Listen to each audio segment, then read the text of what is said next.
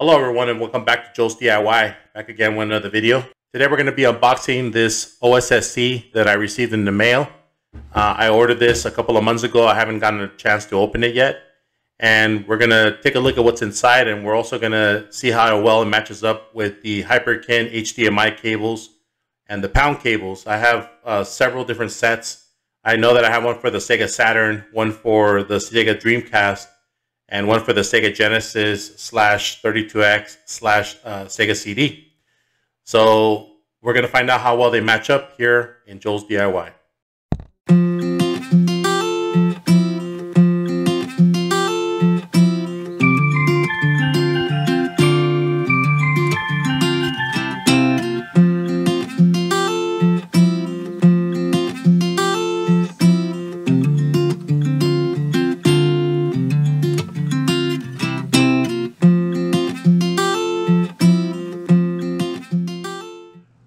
So for the last couple of years, I've been hearing a lot about the OSSC, and I wanted to buy one in hopes to get the best possible picture on my retro gaming setup. I was hoping that the price would go down so that it would be worth it to me, because I've already bought the Hyperkin and Pound HDMI cables for my Sega Dreamcast, as well as for the Sega Saturn, and also for my Sega Genesis 32X Sega CD. My main reason for making this video today is not only to demo the OSSC, but to also be able to make a comparison with these cables, meaning the Pound and the Hyperkin. I've heard through a lot of reviews on YouTube by several different gaming channels that these cables are pretty bad, and they're not as good as what you can get with the OSSC. If you don't know me by now, if you're not seeing my channel before, I'm not a big fan of overspending on accessories that only minimally increase the quality of whatever you're gaming on. I would prefer to spend my money to pay for some good games or whatever can give you more bang for your buck, like for example, an EverDrive.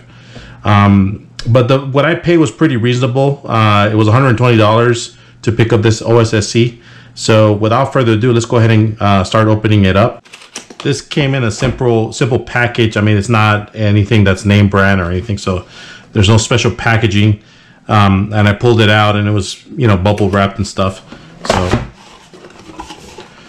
and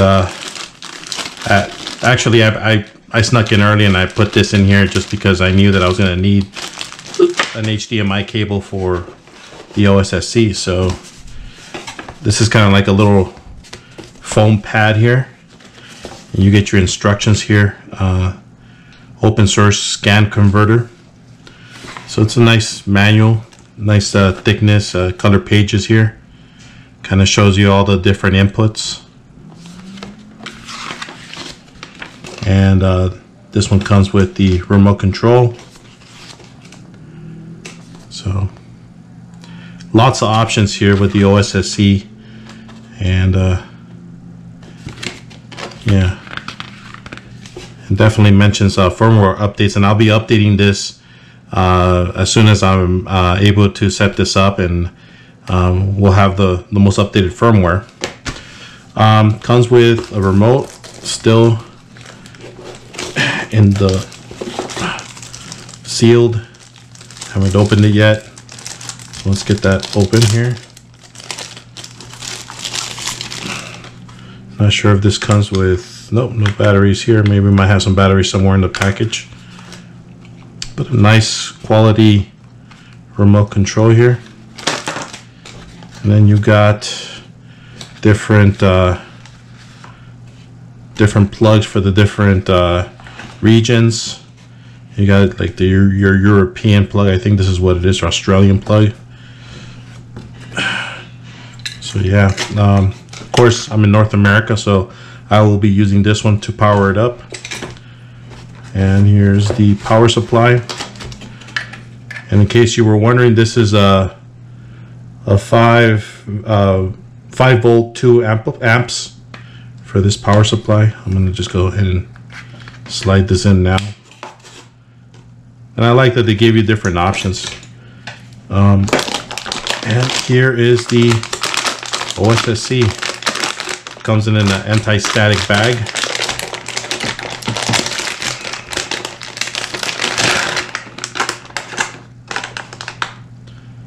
So this is the front.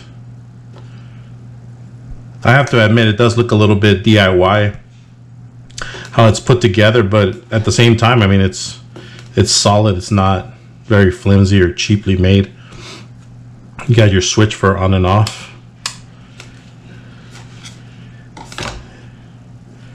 You got different, I guess this is an input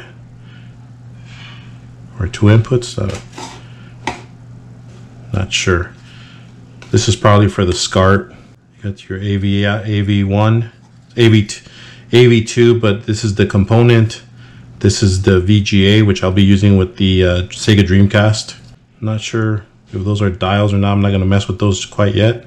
And you do have your little SD card port to update it. So I am going to update the firmware before I demo this. But yeah, first impressions are pretty solidly built. We're going to go ahead and set this up, and we'll be right back. Right now I have it set up to my my Roxio Game Cap HD Pro. This has both HDMI and a component input, so I was also able to test PS2 running on this, which I'll demo shortly, just to test out the component input on the OSSC. The display, it has firmware 0.88a, so I will be looking something up online to see if we can get a more up-to-date firmware. I know that the 0.89 was out, but I want to make sure that I'm getting the right firmware before I continue on with this. But so far, when you turn it on, you just get this simple display kind of showing you the spectrum of different I guess tones of color. Okay, so after some fiddling around, I was finally able to get this upgraded. I had to order a 2 GB SD card or micro SD card to get this upgraded to the newest firmware. So just bear that in mind, that if you have a bigger SD card, you're gonna have to get a smaller one just for compatibility. But as you can see, I got 9.0. That's the newest firmware up to now. And the nice thing about it too is I was able to update it with a couple of custom profiles for different consoles, but we're not going to use that. We're just going to go ahead and stick to the default. So as you can see on the screen, I have this set to default as far as profiles. We're going to be doing all the consoles through that, and we'll be able to see the quality of those regular HDMI cables versus this more expensive OSSC. And we'll get a good comparison because we got a side-by-side, which will be a lot helpful to kind of see the differences. So without further ado, let's go ahead and get started with that.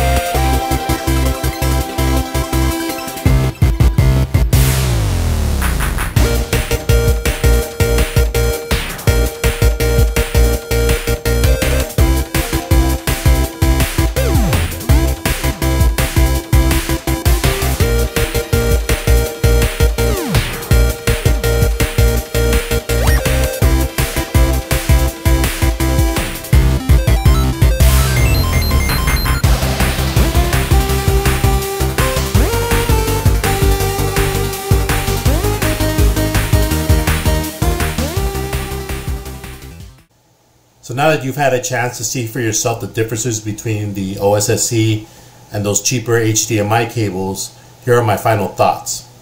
I kind of wanted to go over it point by point, just so that it's easier to understand my rationale. First, the positives. With the OSSC, you do get a lot of options. I mean, you got scan lines, which the HDMI cables do not provide. You got options for other things that I haven't even actually figured out yet. And also, you're able to change resolutions and completely customize a profile to every game console, which is kind of nice. You do have an all-in-one solution. From what you can see, this thing has different ports for all your game consoles, and obviously the first thing that comes to mind is now you have a way to hook up a VGA signal from your Dreamcast straight into the OSSC, as well as component and SCART. It would have been nice for them to give you an alternative audio input for SCART. So you might have a problem if you're running a Model 1 and you don't have the cable that sticks into the stereo. I'm talking about the Model 1 Genesis. For this to get any sound, you're going to have to use a Model 2 if you're using a SCART signal. So that's one setback. But sticking to the positives, it does have all the ports that you would actually need for several game consoles that you might own. And it's, like I said, it is also fully customizable. I mean, you can download any profile for any console that you'd like. That's actually a really nice thing for the OSSC. It's a nice thing for it to have a remote. Most of the time when I do get one of these SCART boxes or an HDMI to SCART, there's no way to change the settings without you having to get up and pressing a button or switching a switch. So it is nice that it comes with a remote that allows you to change the settings on the fly. And I think in the long run, it's definitely cheaper to own one of these, because if I do the math, I have bought 3 of these types of cables, the HDMI cables, each of them $30 a pop. So we're talking about $90 plus tax, which almost comes close to whatever this costs. So it's probably just in the long run a better choice to just buy the OSSC, just so that you can have an all-in-one solution.